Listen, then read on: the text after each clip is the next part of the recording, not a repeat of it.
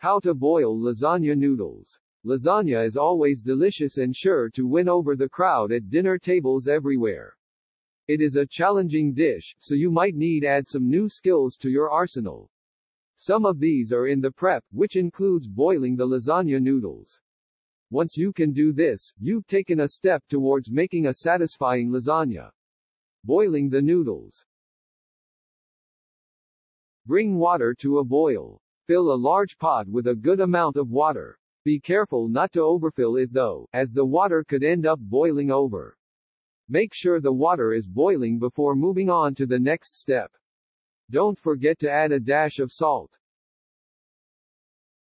Add lasagna noodles to the water. Firstly, check your recipe to see how much lasagna noodles are needed. You might find yourself with leftovers. Have your wooden spoon ready as you need to start the next step instantly. Take care when dropping your noodles into the pot. Otherwise, you could get splashed by boiling water. Stir continuously for the first 2 minutes. Lasagna noodles are large and flat, lending themselves towards sticking together. The first 2 minutes is crucial, if you want to avoid being left with clumps of noodles. Not stirring could result in the noodles sticking to the bottom of the pot. Separate the lasagna noodles effectively by using a chopstick. Don't let the water boil over. After you've added the lasagna noodles, you will notice the water simmering.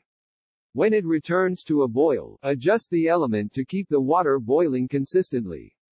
This should help to prevent the water spilling out. Stay attentive as this could occur later in the process too. Using a lid is more likely to cause a boil over. Covering the pot will trap steam, causing starch molecules to overheat. Stir the pot 2 or 3 more times. Now that the water is boiling, the lasagna noodles should stay spaced apart. Don't risk them sticking together or sinking to the bottom, so return to the element and stir a few more times. If noodles are heating too close together, they won't release starch properly.